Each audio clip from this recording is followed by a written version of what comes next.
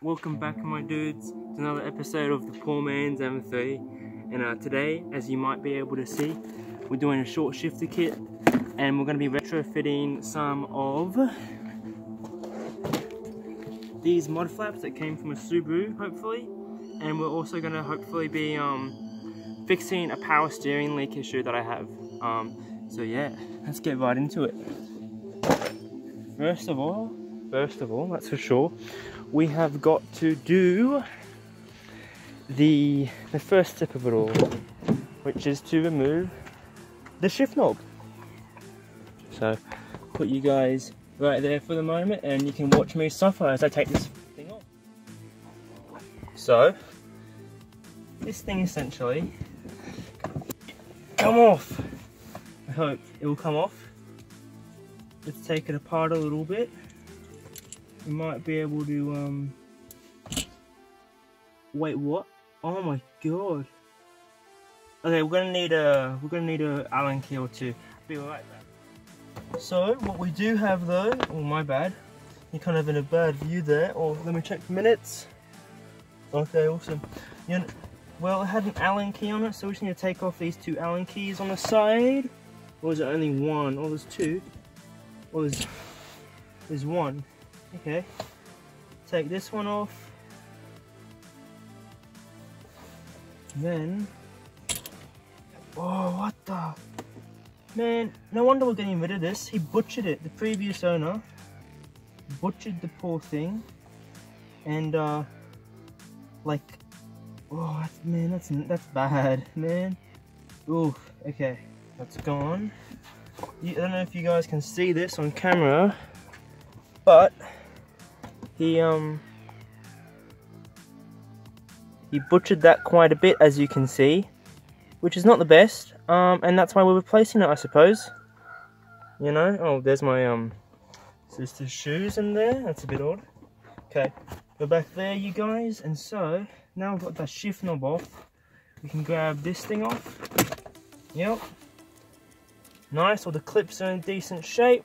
We can pop this down there for now. I've got no idea where I put that shift knob though, right there.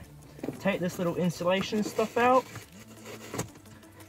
There was no special trick to getting those clips. I kind of just pulled it and it came out, which was kind of nice to have. There goes that. Then, ooh, shit. Alright, well, no wonder why we're getting quite a bit of heat through the system. Because the knob itself, not the knob, the boot is really cut up. Like seriously cut up. So let me quickly grab a little screwdriver to just pry it out with. So now we got that. Oh yeah, you come off. You good sir. Oh, come on. Oh, there we go. Yeah, this shift boot's pretty nasty. I say we're gonna have to replace it sooner or later. That's pretty fucked up, but unfortunately I don't have the part for it. I was wanting to buy a new one, but I just didn't really have the budget. Ooh, yeah. Is that a metal one that's in there? Don't really know. Yeah, but this shift boot, really torn apart, really nasty. Time for a new one. And so now that we've got all this out, now we have to go underneath the car. That's for sure. Put that there because we're going to reuse it. So, see you guys underneath the car. Now that we are underneath the car, I can tell that this entire exhaust is indeed an aftermarket exhaust. From what I can at least tell, it seems to be like maybe, I don't know, is it like a, it's like bigger than a 2-inch, 2.5 inch, sorry, but it's not quite as big as a 3-inch system. So if we just have a look up here, if I'm up here, I'll just grab you guys. Okay. Hello. I don't know if you guys will be able to see, I don't have the best camera skills, but there's a Guibo plate right there. Ooh. a bit difficult to see because I can't really get it light onto it, but there's a Guibo plate there, it's a flex stick that we've got to take off. And so we've also got to take off this part of the exhaust, which is the rest of the exhaust, unfortunately. In order to get to, we've got to take off the heat shield, exhaust, and to get to the oh,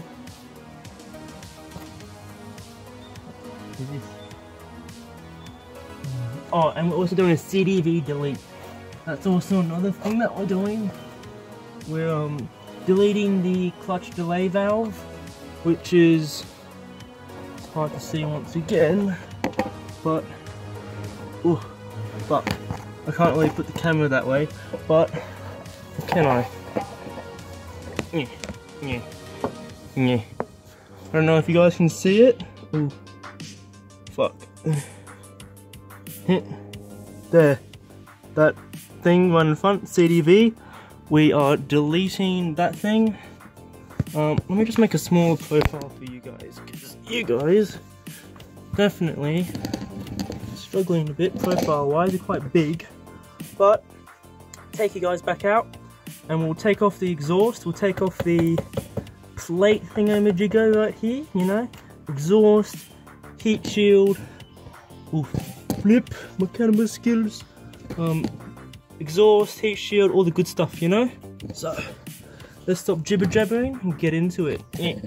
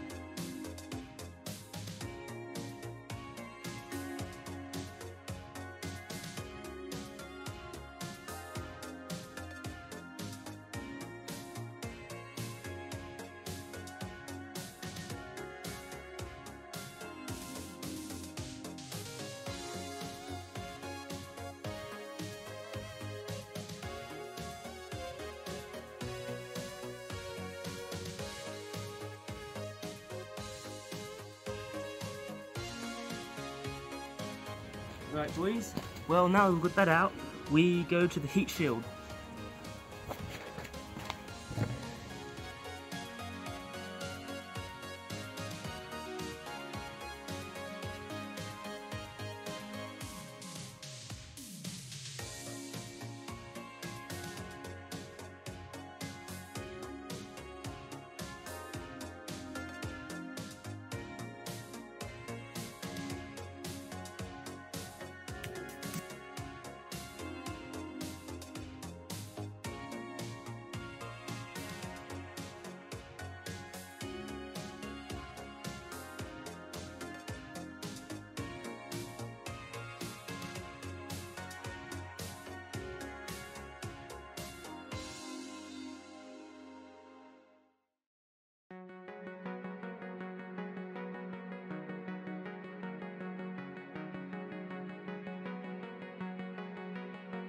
Hey again, boys, I finally got the Guibo plate unbolted and stuff. It took a little bit of finagling. It'll be a bit difficult to see from there. But basically what I had to do was put a spanner and a breaker bar on it, on each side, kind of lock the spanner in place and smash the breaker bar with the mallet in order to like loosen it up. It took me about 10 minutes to figure out what to do, but you know, I eventually got there. My hair's nice and messy. Yeah.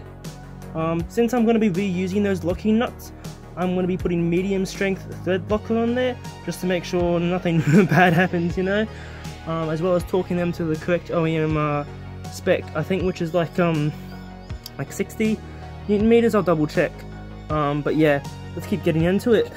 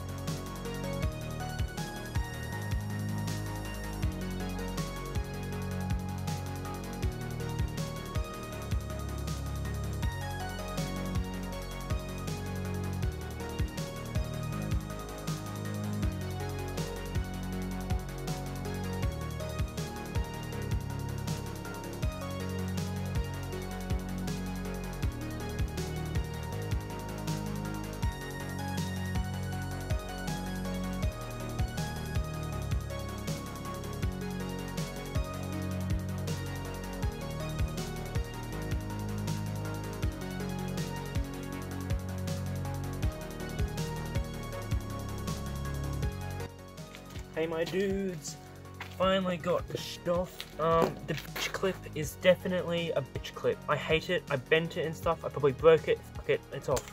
We have a nice new one with some nice new with some nice new aluminium bushings and a new bitch pin. This is going to replace this old bit, and this is replacing the old one in here. And we have a nice new short shifter. Show you. Nice new short shifter assembly to replace this one, essentially. So, let's get right into it.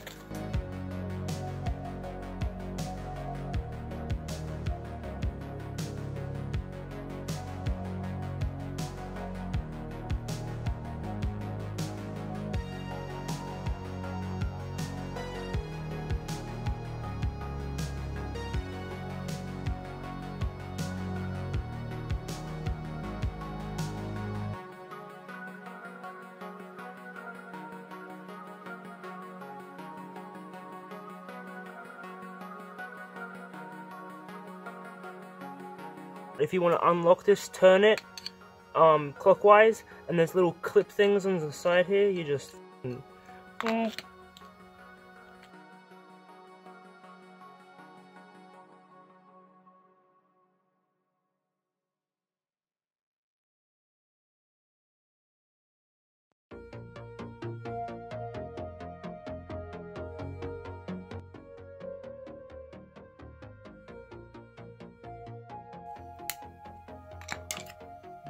done. There's nothing on there, it's absolute garbage. It's just, there's no grease, no anything. Alright, let me quickly wash my hands and get back to you guys. Let me clean this off. Keep those ones clean. This is going in the bin. This is going in the bin. This is going in the bin. We're getting all nice new assembly. I'll be back with you guys. Let me just wash this up. Hey guys, I am back, and I cleaned it up a bit. You know, about as with the facilities that I have, I cleaned it up pretty much as good as I have. And now we've got to get this bushing out and put all the new ones in. Really, so let's get into it.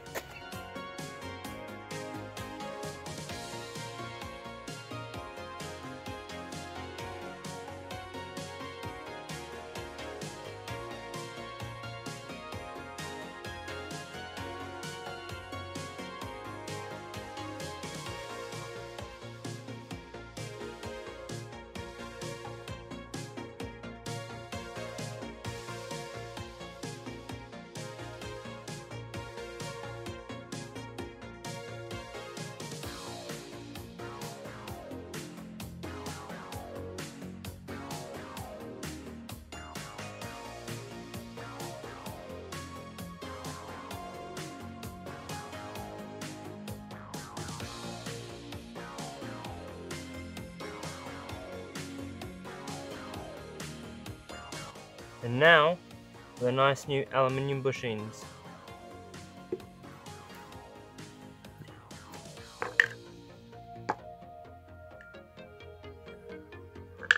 We don't want too much grease, maybe just a little bit, I think. Lube it up, baby. Lube it up.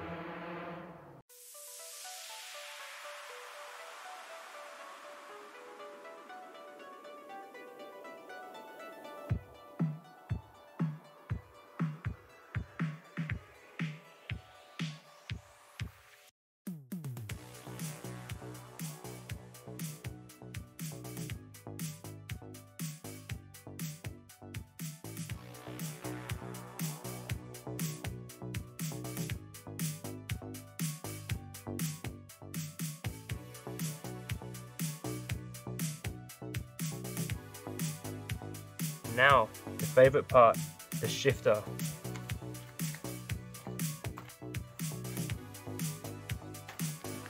Hallelujah, hallelujah, hallelujah. Once again, I'm just going to put a little bit of grease around the ball, the axis of rotation.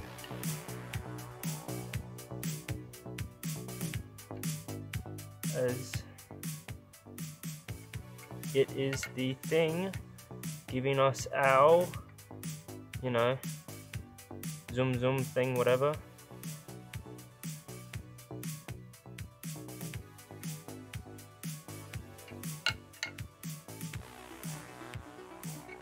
A nice film around everywhere. Just get it all around, boys. Maybe just a touch more, I'd say. Not too much. I prefer for grease not to be everywhere when I, you know, when I take this apart in the future, possibly. Hey my dudes, well, as you can tell, it is raining. It's not fun. My dogs, happily here in the shade and stuff. But I'm just gonna. We got most of the shifter assembly installed. But all we have to do now is put these two in really. And just finish up the interior, and then tomorrow we can get onto putting everything back together, doing the CDV delete and doing the retrofit of the mud flaps, because as you can tell, It's a bit hard to see on camera. In person it's better. But she gets filthy on my road, so you know, better to keep rocks and stuff off the paint. But awesome. Let's do this. Let's get in here.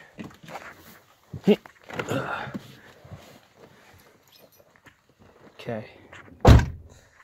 As you can see, it's already in there. Oh, whoops! Sorry, you guys are down there. All I can do, you know, I do my, come on, thing. Nice. And then this does a little slide.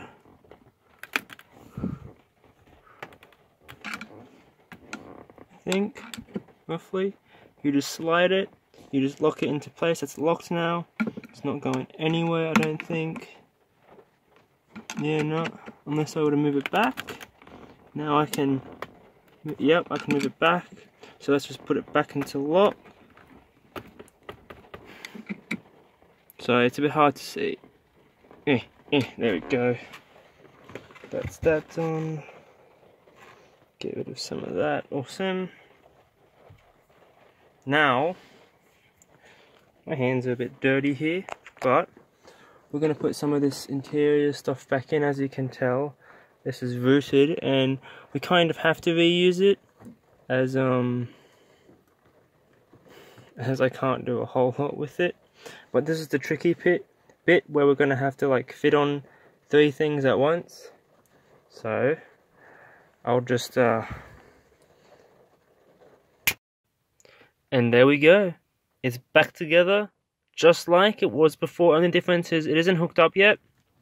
But now, since it's raining and stuff and all that crap, I've kind of got to wait until tomorrow before I can do any more work, like delete the CDV and do the retrofitting, and put the drivetrain back on and everything, and finish the transmission. Unfortunately, started raining at the worst possible time, so you know, it happens, but you know, see you guys tomorrow.